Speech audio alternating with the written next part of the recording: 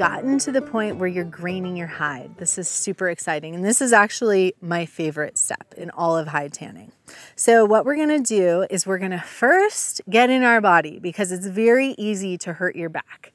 And so I want you to think about standing mostly with your legs slightly bent. I want you to have your stomach muscles slightly tensed and then your shoulders totally relaxed. I've seen a lot of people grain hides and they'll be like this. And then at the end of the day, they have a horrible headache. So try to relax your shoulders.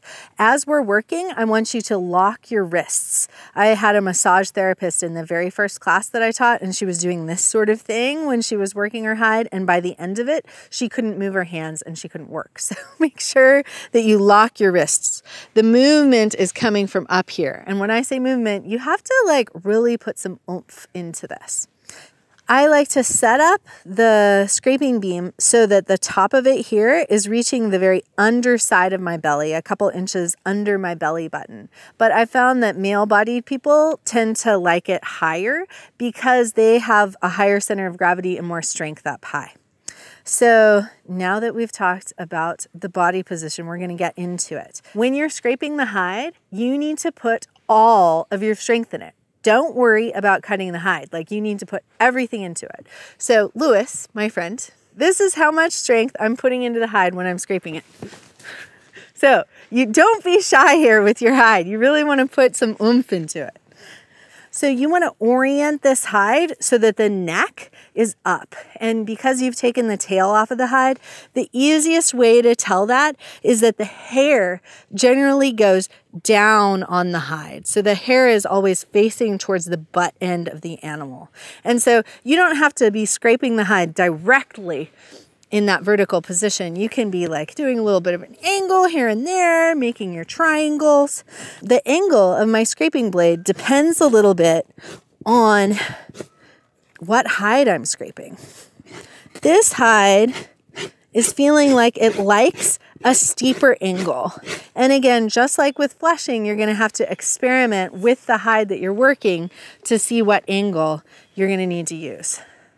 So I move my hide around a lot because I really like coming in and forming triangles.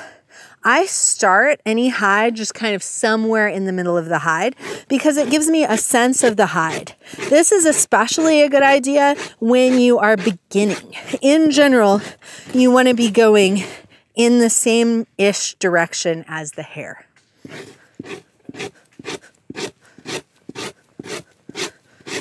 So when I start scraping, I just kind of go to the middle of the hide. It gives me confidence and lets me get to know this hide before I get into the harder parts. So I just kind of start in the middle, but with the neck facing up, and I just start removing material. So it's really important as you're scraping, what we're doing is we're removing the hair, but then we're removing the grain that is under the hair.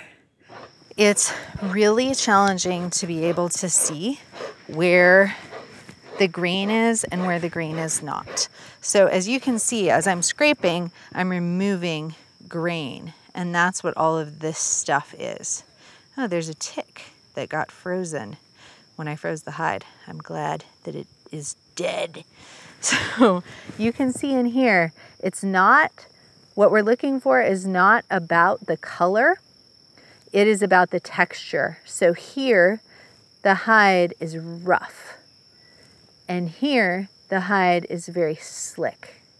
And so that's really the difference between where we have grain and where we don't have grain, is where we don't have grain, the hide is very, very rough, and where we do have grain, the hide is very slick. And I'm putting all of my oomph into this, and you should too. You really want to just scrape with all of your might. And you'll notice that my strokes are like if I was mowing a lawn. So I'm stroking here, then here, then here, then here. And my strokes may be kind of long because I've just done this so much, but your strokes should be really short. It's important that you don't keep going past where you are removing grain, because you will just be wasting your energy. And so it is very easy to remove hair, like I am right here, without removing the grain. And I can tell that there's still grain there a few different ways. One way is that if I feel it with my finger, it feels a little bit shiny. If I scrape it, I can get stuff off. So my most surefire way of telling that I've removed all the grain is that nothing else will come off. So that's the best way. As I am scraping, I like to constantly form these triangles. So you can see how I'm scraping a little bit here, I scraped a little bit there, and then I'm going to come here and I'm going to remove this triangle, which is very easy, relatively.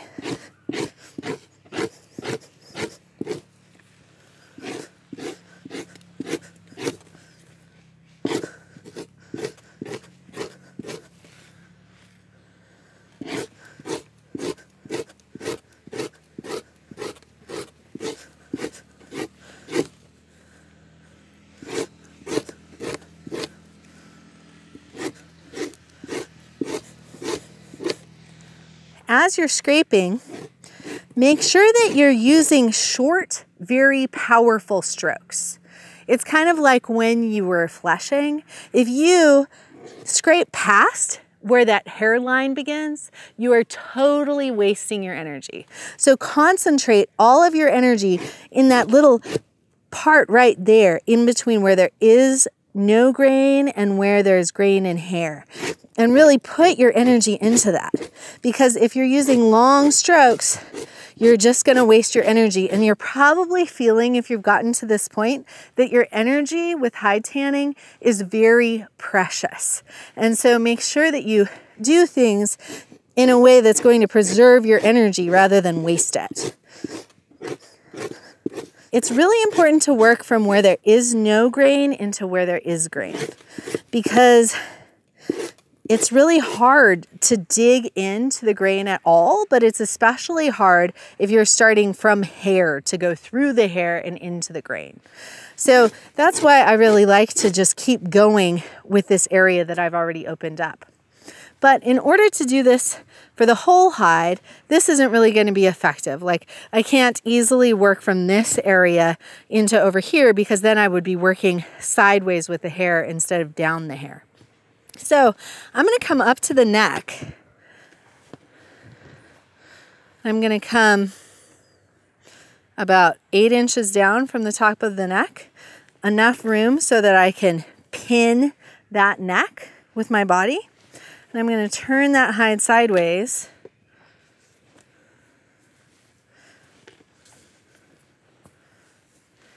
And then I'm going to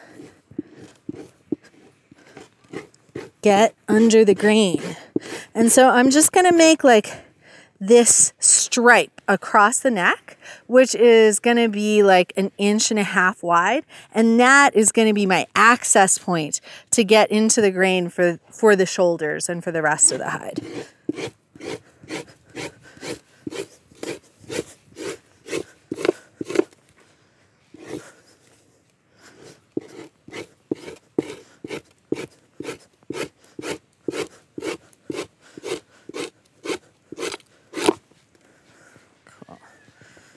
And I'm going to turn it because I want to take that stripe all the way across the base of the neck and the top of the shoulders.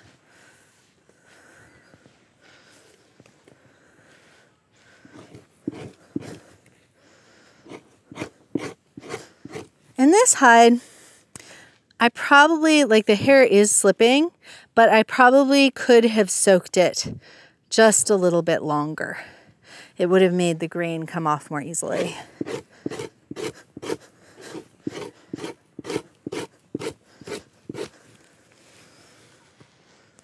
Okay, it's important to keep big clods of hair or flesh off of the beam as you're going, because those can make it so you have a lot less pressure to remove that grain. And again, the grain is very challenging to remove. Like, this is likely on your first hide, you're going to leave some big patches of grain, and that can be problematic because it makes it a lot harder to soften the hide.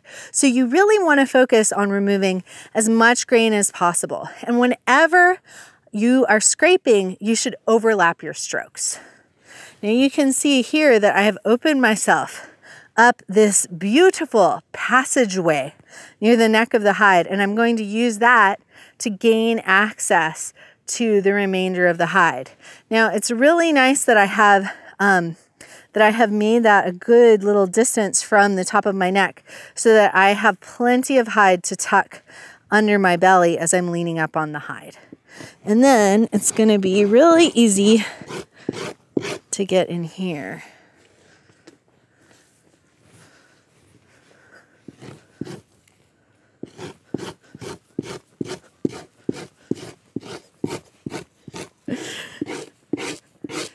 Okay, so you can really see the difference here between where I have grain and where I don't have grain. But the way that you see it is not the color. Like what's going on here is that we've removed the grain and the texture is rougher. This is more smooth, but I can remove hair and it still be a similar color. And the colors of the grain on different hides are totally different. So just rest assured, do not use the color as the gauge that the grain is gone. Also, something that people tend to get really concerned about is as they're scraping, you'll end up with these marks like this. And the reason why you're getting those marks is those are the places where your fleshing knife entered your hide. That is totally fine. Those marks just indicate that there's less moisture in those spots than there are in the rest of the hide.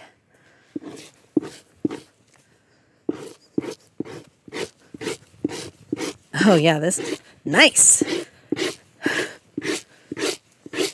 So for those of you at home, this is a different hide and it was actually soaked the proper amount of time, and it is a relative dream to remove hair from and grain, as opposed to the other one, which was much more tough. And each deer has its own different type of grain. I mean, it's kind of like humans. Like we all have very different qualities to our skin. And so these deer are the same way. And so not all deer are going to act the same. Bucking can really make it more consistent, taking the grain off, and that's why a lot of people prefer bucking, but as I've said earlier, I don't really like it myself. But this one is just, this is how it should be when you soak a hide. It's just coming off so well. And you can see what I was talking about with the color, like right here, this area has the grain removed. This area still has the grain, and this area has the grain removed, but it's a little drier. And you can see that this color is actually much closer to this color than it is to this color. So again, you're really looking for the texture. You're looking for the grain. Grain is what you see on shoe leather. It's what's shiny. And so that grain is really water repellent. And if you're making shoe leather, you want to leave that grain on, but making buckskin is not compatible with shoe leather. And so that grain is really, you want to get it off. And it's really a little elusive because you can easily take the hair off without taking off the grain. So you need to make sure that all of your strokes have a lot of overlap. See how it's like you're mowing a lawn. Like if you didn't have your strokes overlap when you're mowing the lawn, you would have little strips of long grass in between all of your short grass, which would look very silly. And with the hide, not only would it look silly, but it would make it really hard to tan. And so I'm overlapping my strokes, and really like I'm overlapping them like 50%. So here's one stroke, here's another stroke, here's another stroke. So I'm going over every area a couple times. Oh yeah, this is nice. Hell yeah. It's very satisfying.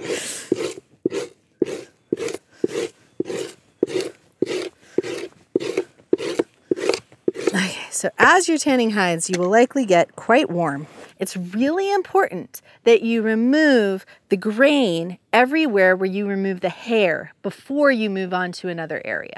And that's because if the hair is gone, it's really hard to keep track of where there is grain and where there isn't grain on your hide. And so I am really careful to go over every area and check it to make sure there's absolutely no grain before I move on. And I might seem a little uptight about the grain. You're like, okay, Natalie, I got it. I'll get my grain off, whatever. But you will see later on in the process how much of a difference it makes. And you will be using shorter strokes, and you will be going much slower than I'm going here. And don't feel any problem with that. Like most people that take my classes, the first time that they grain a hide, it takes like somewhere between 2 and 6 hours. And it took me that long when I first started graining hides, but it's all about practice, and you will be sore the first time you do this. Like no matter how strong you are, there's special weird muscles that go into hide tanning. So you will totally be sore, but after you tan a few hides, you will build special hide tanning muscles that will be so strong. Oh yeah, so nice. And you can see that my fleshing knife is getting clogged up just like it did when I was fleshing my hide. And so what I do is I remove the hair with frequency. And so this hide is now almost completely scraped. So at this point, I'm going to turn the hide around and do the very hardest part, the neck. Depending on your hide, you might choose to cut your neck a little shorter than you left it before, because you'll notice how much more challenging it is to take the grain off of the neck than it is on the rest of the hide. Like basically the neck, if you left it full length, would be as much work to tan as half of the whole rest of the hide. And so that's why I always leave the neck for the last, because then you can make an educated decision about how much of the neck you want to leave. And you can see like how much more energy I'm having to put in and how much shorter my strokes are. And I want to really stress how as I'm stroking, I'm really tightening my core, and that is helping me have a lot more power to put into this hide without messing up my back or like overdoing it on my arms. And that's especially important for female-bodied people because we have plenty of power for scraping a hide, but it needs to come from our core rather than from just our arms. And yeah, this is just way harder to get off than the grain on the rest of the hide. And it would be really easy for me to just remove the hair and not take the grain off like that. Oh yes, oh look how easy. Very easy that is. But it's not really easy because I'm not doing the job at all, because here is the grain. So we want to really dig into that grain. I really enjoy taking grain off of hides. It's kind of like when I was in elementary school and I would put glue on my hands and let it dry and then peel it off. So gratifying. So I hope that you are finding this as gratifying as I am. It's really awesome.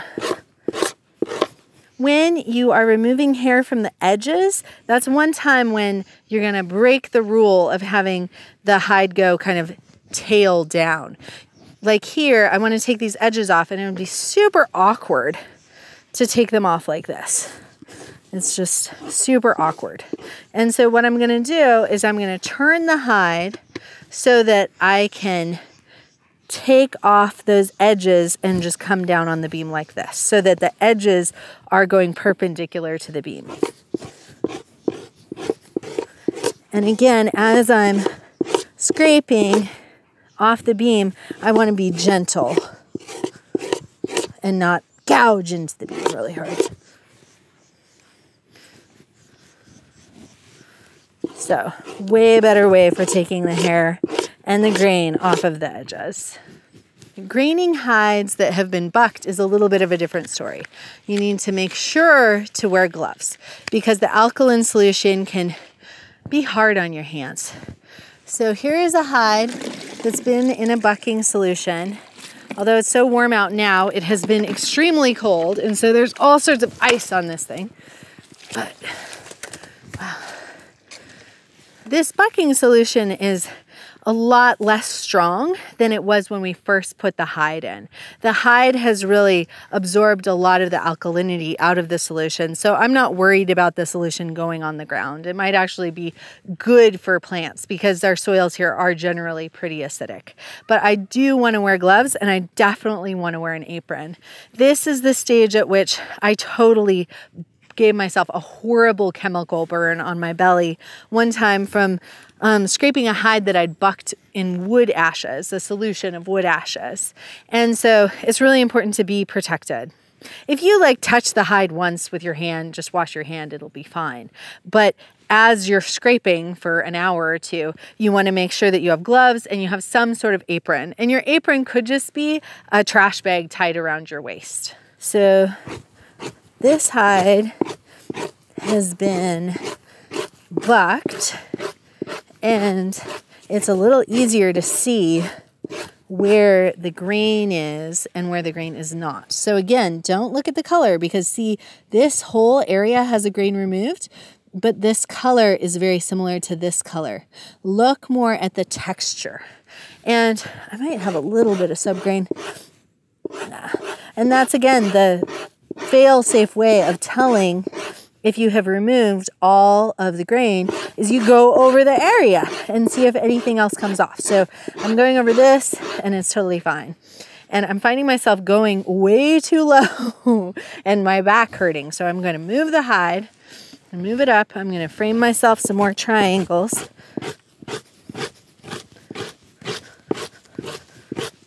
And see, I have the tip of this triangle. I'm going to remove that grain.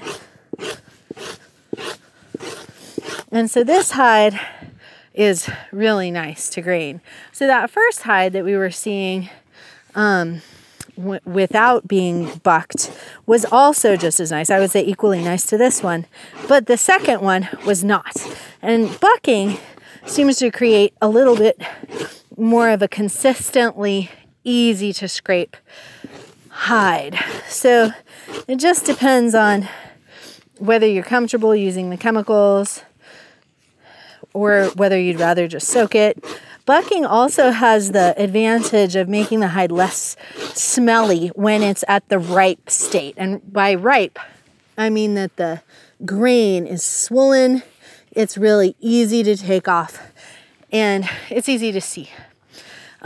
Because we're basically breaking down the chemical bonds that holds that shiny part of the skin onto the rest of the skin. And so that when you're using bacterial action with just soaking the hide, that bacterial action involves some smell.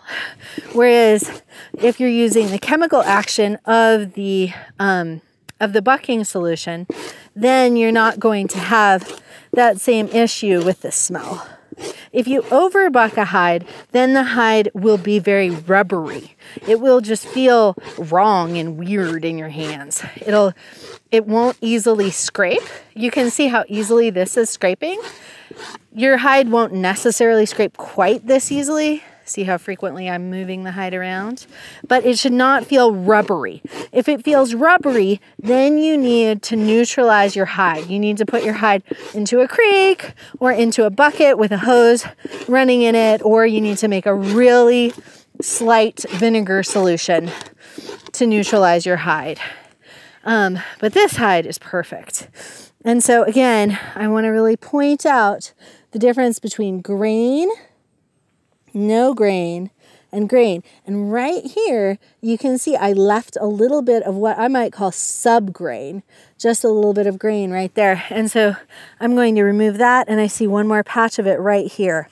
And I'm going to remove those before I move on. And again, the color is not telling you anything because this color is the same color as this color, and there's no grain here and there is grain here.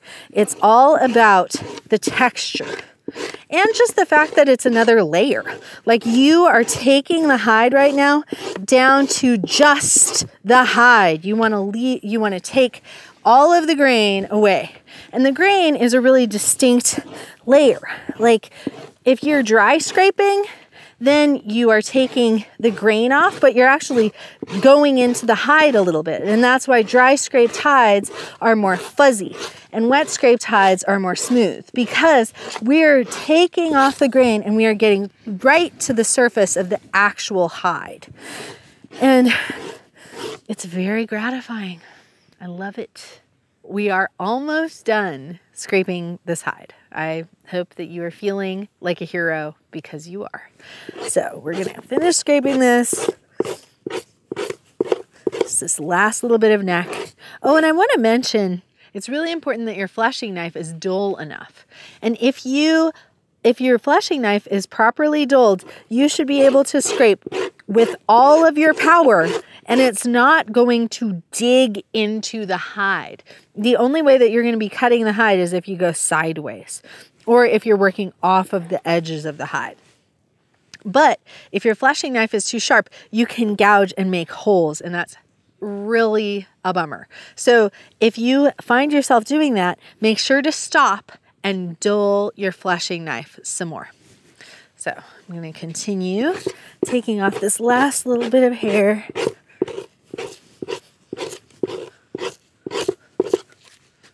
Notice I'm just cleaning off my tool a lot.